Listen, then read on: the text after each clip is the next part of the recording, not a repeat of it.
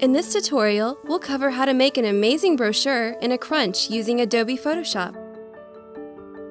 Begin by downloading a layout guide from PrintPlace.com found on the brochure product page. We'll be using the 11 by 8.5 tri-letterfold layout guide. When you unzip the folder, you will notice a variety of files to choose from. You can choose either landscape or portrait. For this tutorial, we will be designing just the outside of the brochure. That includes the front cover, back cover, and insert panel.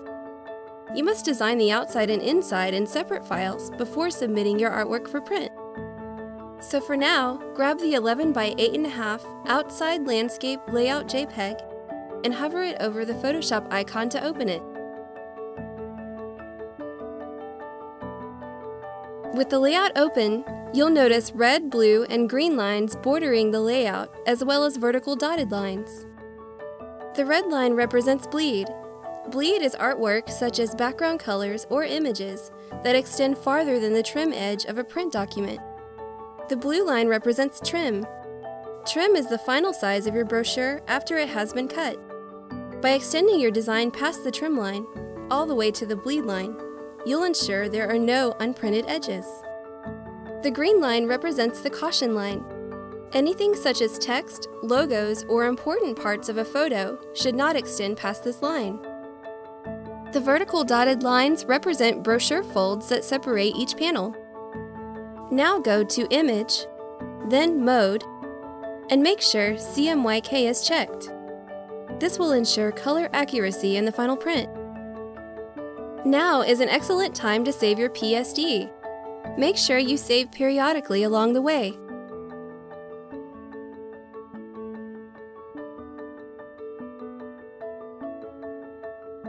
Before we start designing, it's good to set up guides within Photoshop so you can see them at all times once your layout guide is covered up.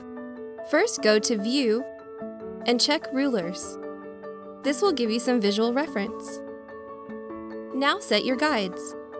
Go to View, then New Guides. You will need to enter a new guide for every vertical and horizontal colored line, including the fold lines. Measurements for each of the lines are listed in the video description. Now you're ready to start designing. In this part of the tutorial, you'll learn a quick Photoshop technique to achieve this watercolor photo effect. However, first we need to create a background. Create a new layer and fill it with a solid color. We'll be designing a brochure for a greenhouse, so I'll choose a soft pastel green.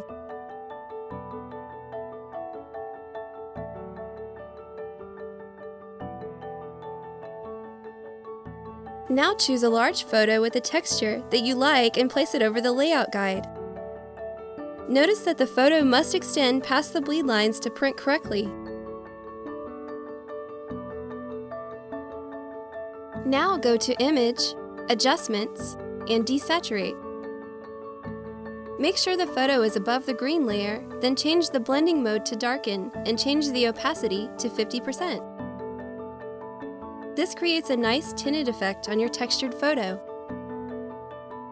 Next, bring in your photos.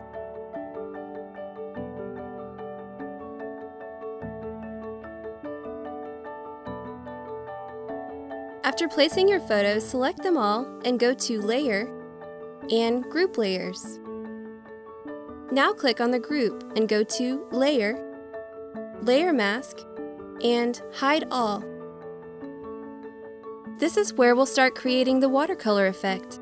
By creating this layer mask, you'll be able to erase the edges of the photos in a non-destructive fashion. With your paintbrush, choose a brush head such as this rough, round bristle brush and make it fairly large.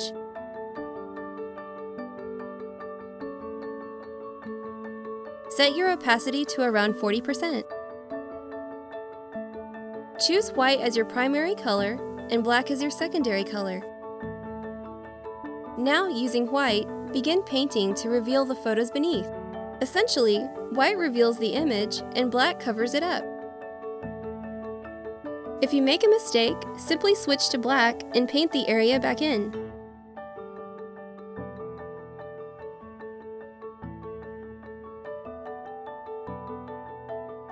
To see the layer mask, hold down the Alt or Option key and click the mask. Click the same way again to see your photos again.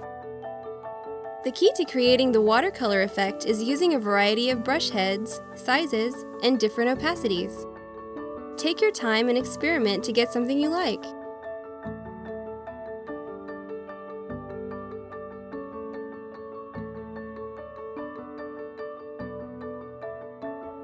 Now all that is left is adding your text. Repeat these steps for the backside of your brochure, and you'll have an amazing piece in no time at all. The last step is exporting a PDF. Go to File, Save As, and choose Photoshop PDF. Then under Adobe PDF preset, choose PDF X1A 2001. Then click Save PDF. This is the file you will submit to PrintPlace.com for printing.